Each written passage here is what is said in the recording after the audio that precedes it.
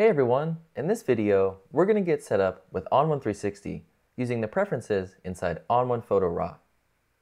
So inside of ON1 Photo RAW, to access my preferences, I'm going to head to the left side of my screen and I'm going to click on this icon here. This will pull up my preferences. Now we're going to head to the last tab on the far right, ON1 360. Now we can modify a few things about our ON1 360 settings. This first modifier allows us to only publish RAW images if we shoot both RAW and JPEG in camera. We can then modify our computer name, and we can name it anything we would like. So just double click in here, delete, and then you can rename it. If you don't like how you set up your albums and you completely want to reset your ON1 360, you can do that by just clicking Reset ON1 360. After you've set up your preferences, head over to this 360 icon here, and now you can check your status for anything that you have syncing.